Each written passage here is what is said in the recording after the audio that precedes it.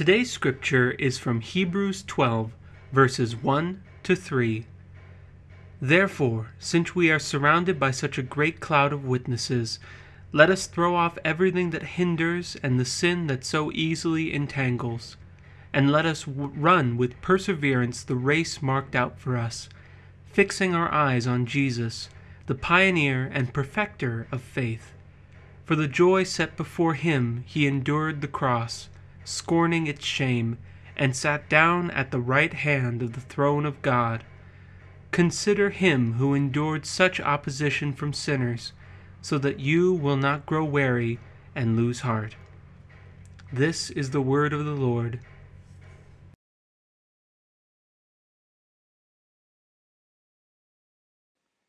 I bring you greetings, brothers and sisters in Glen Wesley Methodist Church. I trust you're keeping well at the start of this new year. God bless you richly and watch over you in a journey of faith together.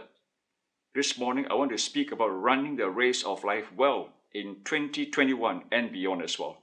I want to take this from Hebrews chapter 12, verses 1 to 3, and let me read.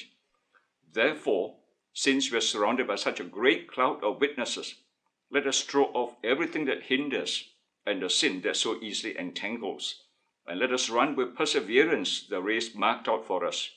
Let us fix our eyes on Jesus, the author and perfecter of our faith, who for the joy set before him endured the cross, scorning its shame, and sat down at the right hand of the throne of God. Consider him who endured such opposition from sinful men, so that you will not grow weary and lose heart. Let us pray. Our Father, we thank and praise you for the joy, the blessing, the privilege of gathering in your name like this, O God, today. Father, I pray that you'll take your word and speak to each one of us and draw us in response. Father, I pray in Jesus' wonderful name. Amen. Well, there is a man by the name of Roger Bannister who broke the record of running the mile under 4 minutes on the 6th of May, 1954. Never done in the history of mankind, as it were. Then a month later, an Australian by the name of John Landy, he broke Roger Bannister's record by improving by almost 2 seconds when he ran this in Finland. As a result, the following month was the British Empire and Commonwealth Games that today we simply call Commonwealth Games. It was held in Malaysia, for example, 1998. And then 1954, Vancouver, these two men got together amongst all the other runners, getting ready for what is known as a miracle mile, competing the best of the best, as it were. The whole world was really excited to want to witness this very special event indeed. And then they were, starter's gun went off. And John Landy, Australia, been a very good runner, strong, running well. And Roger Bannister trying to keep up with it as much as possible. And then we came to the final bend towards the finishing line. There was John Landy still reading the pack. And he looked towards the back, okay, on the left. Here was Roger Bannister overtaking him on the right, and went on to finish the race to a roar and cheer the crowd of those in the stadium, plus almost 100 million people around the world. What a witness event of history, all right, that occasion was. In fact, this unique event is commemorated today by a statue that is erected in Vancouver as well, all right, to commemorate that special event indeed. And here is John Landy in the statue looking back on the left-hand side, and Roger Bannister overtaking on the right. Landy himself said, you know what? Lot, okay, the wife of Lot in the Bible looked back and became a pillar of salt. I looked back, became a pillar of bronze. What a witness of history that we all know. But friends, you know, you and I, our life is actually a race. And that's how you notice, friends, that the book of Hebrews chapter 12 and verse 1 tells us like this. Let us run with perseverance the race marked out for us. So how can we make sure, friends, we can run this race of life well in 2021 and beyond as well? What other things you and I must look towards, especially this passage of scripture in Hebrews chapter 12? Firstly, encouragement you and I are to receive. What is it in verse 1? Therefore, since we're surrounded by such a great cloud of witnesses, let us throw off everything that hinders and the sin that so easily entangles, and let us run with perseverance the race marked out for us. See, friends, we are all surrounded by a great cloud of witnesses. Who are these people? These are the saints of old in the Old Testament, as we all know. Here is, for example, Hebrews 11, giving us a whole list of the great saints of old running this race of life Abraham, for example, witnessing to faith and faithfulness. Joseph refused to be distracted in spite of temptation around him. And all kinds of people, the Old Testament there, to help us, encourage us, and cheer us on. And that's how you know this, friends. Apostle Paul writes words in Romans chapter 15 and verse 4 like this. For everything that was written in the past was written to teach us, so that through endurance and the encouragement of the scriptures, we might have hope. See, friends, the Bible is there to teach, to instruct, to encourage us, and to enable us to endure and press on in this race of life. But also Apostle Paul writes in 1 Corinthians chapter 10 and verse 11, these things happened to them as examples and were written down as warnings for us, on whom the fulfillment of the ages have come. See, the Bible not only has on one hand encouragement to cheer us on, but also warnings to remind us to guard our hearts and our lives, to make sure that we don't allow these things to stop us in this race of life. Well, so friends, there's all these things in the Old Testament of the saints of God to cheer us on. But also, friends, today we have brothers and sisters to help us along in our journey of faith. The people of God today that we have around us, for example, people in church that we've got, people also, in the cell groups that we are part of, isn't it? I trust my friends, you in Klang Wesley, you're not part of the cell. Can I urge you, encourage you, challenge you to be part of one? Because it is there in a small group. We encourage one another on. We cheer one another on in this race of life. And we all need that. Prayer support, encouragement, a word of comfort, a word of help, for us in our journey of faith. Friends, every one of us, young or old, we all need that. And it's very, very important. In fact, that's how the book of Hebrews tells us like this in Hebrews chapter 3 and verse 13. But encourage one another daily, as long as it is called today, so that none of you may be hardened by sin's deceitfulness.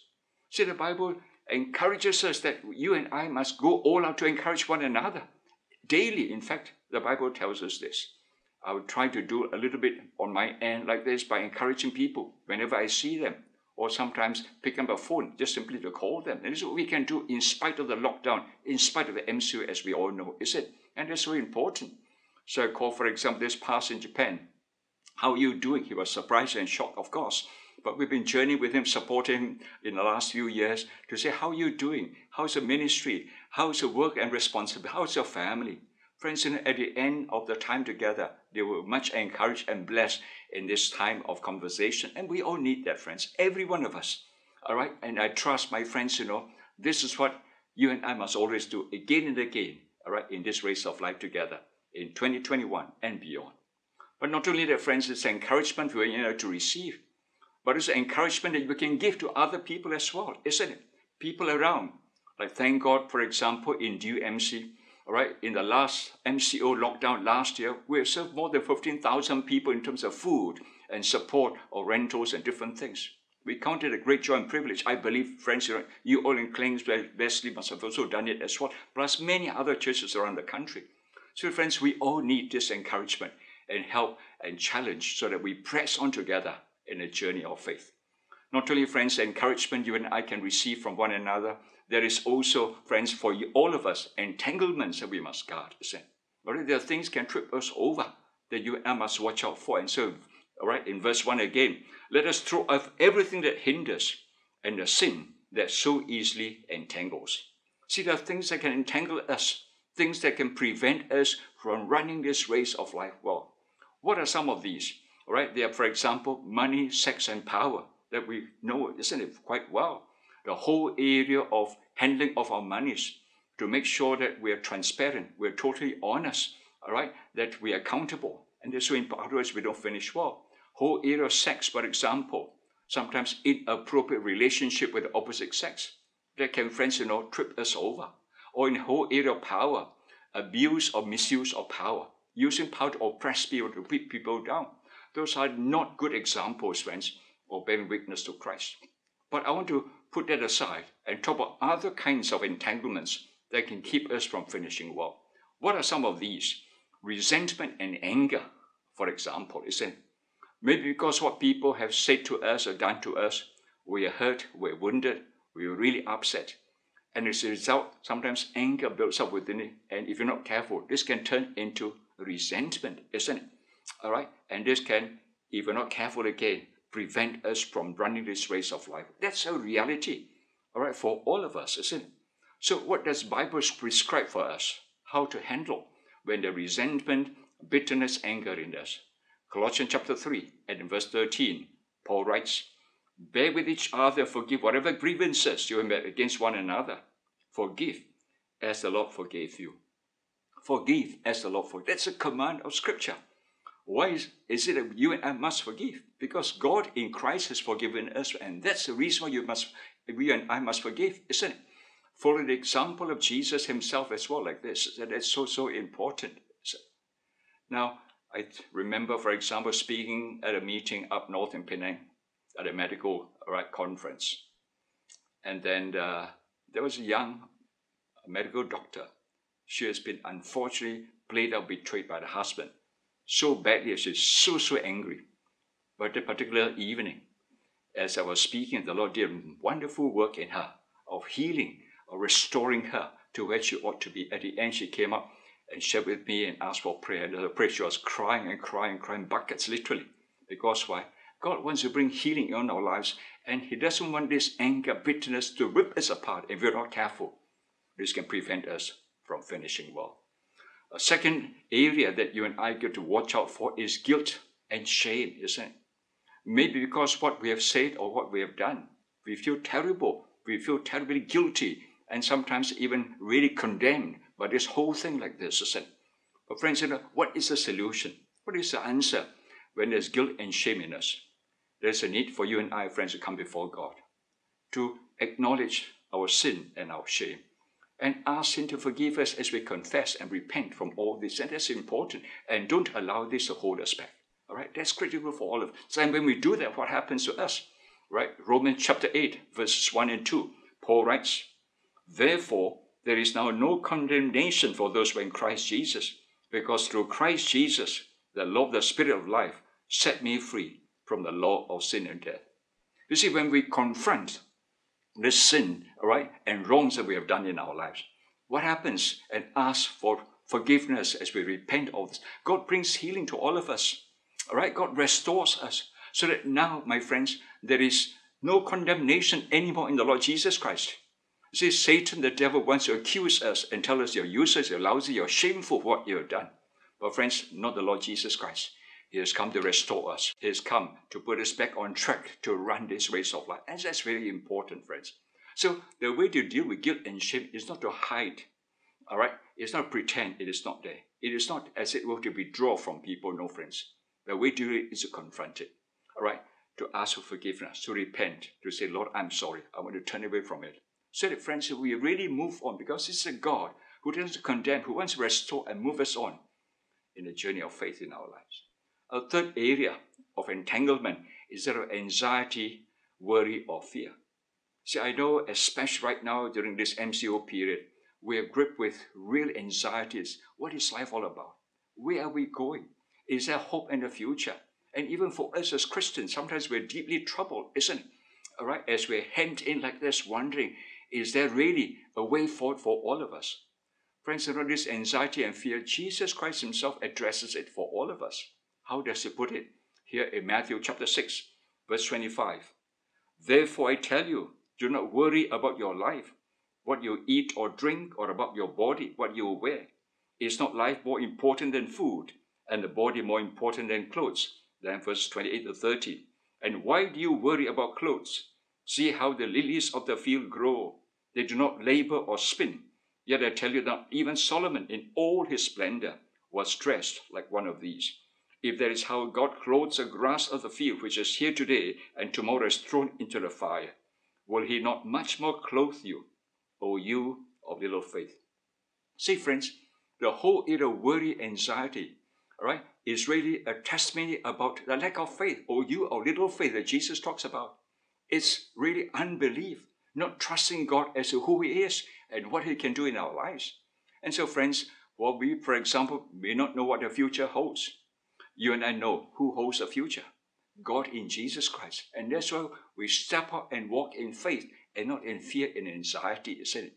And that's how, friends, the Apostle Paul counsels us in Philippians chapter 4, verses 6 and 7. Do not be anxious about anything, but in everything, by prayer and petition with thanksgiving, present your requests to God, and the peace of God, which transcends all understanding, will guard your hearts and your minds in Christ Jesus. So any anxiety or worry, even fear, friends, hand it to God. Talk to Him. He's interested in our struggles, in our pains in life, so that as we handle this honestly before God, He steps in and assures us He is there, in charge and in control, so that we trust Him about our life, about our safety, our security, and our future. Especially in times like this when there's so much uncertainties around. Sometimes we can be gripped really and become, if we're not careful, not just fearful, become paranoid by it. And so, for example, sometimes, we go to a supermarket to buy things and bring it back home.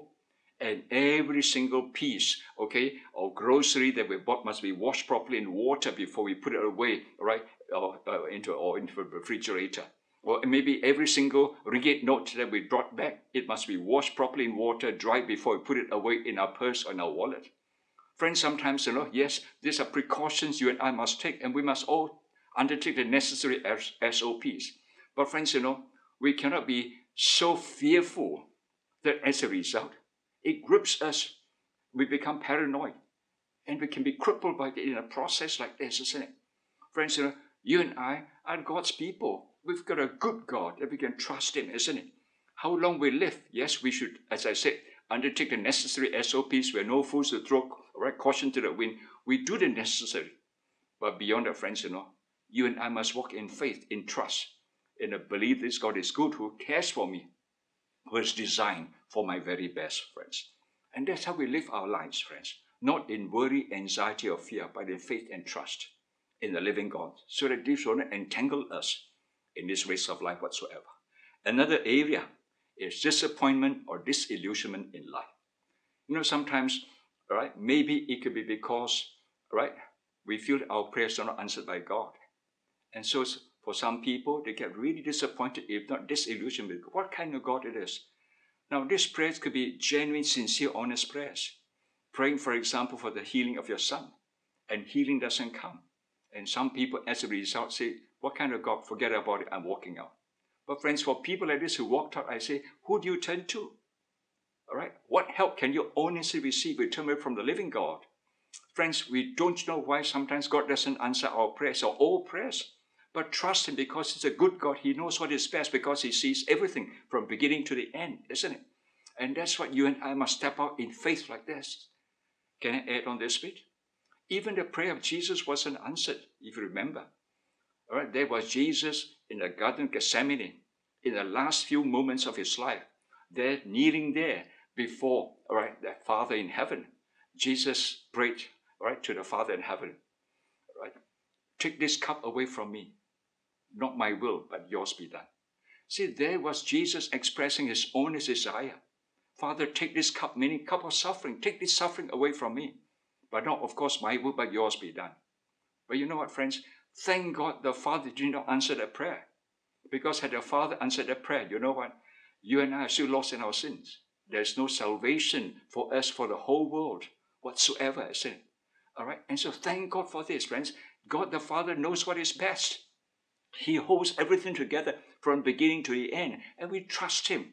All right? Believing that, while sometimes we may not know why it is like this right now. But friends, you and I will know one day why it is when God shows us everything from beginning to end. And this is where, friends, sometimes over the same incident, all right, one can end up very bitter and angry with God. And the other one can end up totally different altogether. See, friends, when things happen to us in life, 10% is about what happens. 90% is about our response to what has happened. We can respond in anger, bitterness, all right? And as a result, friends, be crippled in the process. Or we respond by saying, Lord, I don't fully understand, but I trust you. I want to believe you're a good God.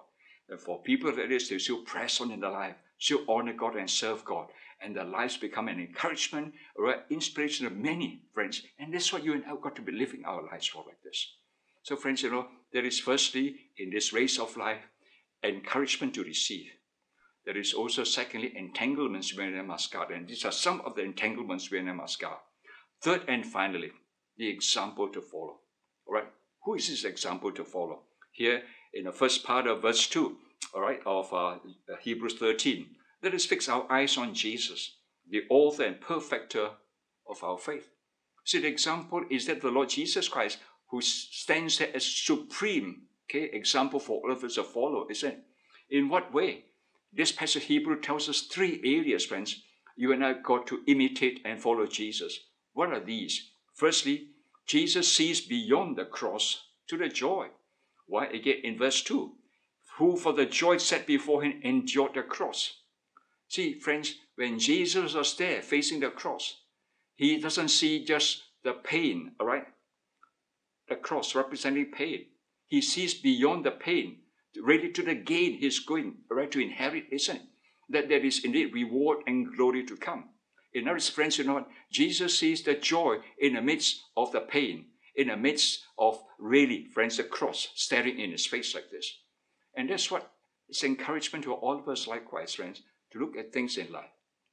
That sometimes we may be going through struggles and difficulties, and pain in life. But see beyond that as to what is God teaching me? How is God trying to instruct me in my faith and my journey of faith? See beyond the pain to the gain. Many times, friends, God wants us to inherit, and that's so important for all of us. All right? Because over the same thing, as I said, we can gain so much. And this is where you and I look to Jesus at the end of it all like this, so that in our journey of faith in life, we say, Lord, what are you teaching, instructing me so that I can grow and mature and become a better person and follow Jesus Christ? The second thing about Jesus as our example is that he's unashamed in what he goes through. Why, again, there in verse 2, scorning its shame. Jesus looked at the whole thing, right, and is unashamed in what he went through. People mocked at him. People laughed at him. People said to him, if you're the Son of God, come down from the cross, is it? Could Jesus do that? Of course he could as the Son of the living God. But Jesus refused to. He was willing, all right, to scorn the shame he was going through in spite of all the jeer and the mocking, all right, that was thrown at him like this. And that's what, friends, you and I got to do in our lives likewise. Are we ashamed, for example, in bearing the name of Christ? Are we ashamed, for example, in bearing even witness to the Lord Jesus Christ? It's a reminder to us, isn't it, that we look to Christ as he presses on and scorning shame. We must also be bold and courageous anywhere and everywhere to be unashamed, to bear witness for the Lord Jesus Christ. It reminds me of this incident last year. In fact, I flew up to Penang to speak at the Georgetown Baptist Church during the RMCO period. And flew up on Saturday, preached Sunday morning, flew back. But that early Sunday morning, I got up to go to the gym to do some workout in the gym. And after the wonderful workout in the gym, my plan was come back, wash up quickly, take a quick breakfast, dash off, to preach.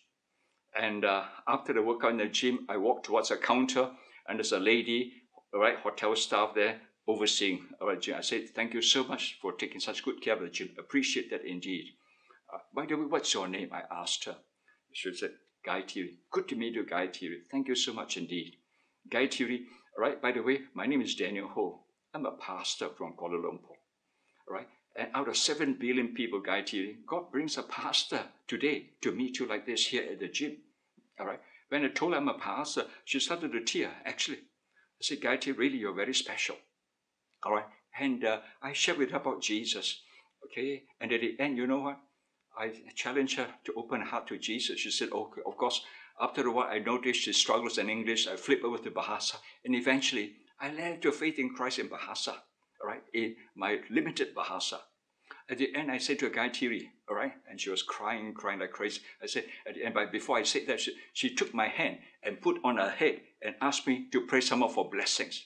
What an amazingly smart lady. I said, Guy Thierry, by the way, have you got a family? She said, yes. All right, I'm 41 years old, by the way. I've got 8 children. My goodness, okay? And my children are ages 24 to 11 years old. I said, what about your husband? Yes, all right. My husband, 52 years old, actually is in prison. I said, I'm so sorry to hear about it. What happened? Because of drugs. And she said, you know what? I've actually basically given up on that relationship. So I'm now more or less a single mother, all right? And after the job here, I dash off in the evening to take on another job to try to hold my family together. So I've been working the hardest possible to really keep everyone together as a family. I said to Gayatri, I'm so sorry to hear about that. All right, if you don't mind, could you give me your phone contact? So when I get back, I'll contact a pastor in Penang, all right, who will follow up with you. He said, okay. She said, sure. When I flew back, soon after contacted my good friend, Pastor San Surrender, a great pastor, pastoring a great church, Excel Point Community Church in Penang. And so he immediately got a church member to connect with Gayatri and follow up. And so here's Gayatri, for the first time meeting a pastor in Penang in life together with an 11-year-old daughter. And then a few days later, here's Gayatri again, all right, joining God's people in worship of the living God, like this, all right, there in the church. Friends, there are many people in their lives, they look good on the outside, but you never know what is on the inside. There can be wounds and hurts and pains, confusion, struggles and sorrows, and especially during this time of MCO, friends, fear and uncertainty. You and I are put there by God to connect, to help them, and to lead them to find hope and faith in the Lord Jesus Christ. So that, friends, you know what? Not only they have now found a family here on earth, they have found, friends, salvation, right, and a home in heaven forever and ever. What joy, privilege, friends. Let's go all out to do that, can we? Especially during this time, with all the confusion and the fear and uncertainty around us. So Jesus becomes an example for us, okay, in that, friends, he looks beyond the cross to the joy. He not only that, friends, scorned the shame that he was going through, but finally, he endures the opposition that he was going through. Why? Again, verse 3. Consider him endured such opposition from sinful men, so that you no grow weary and lose heart.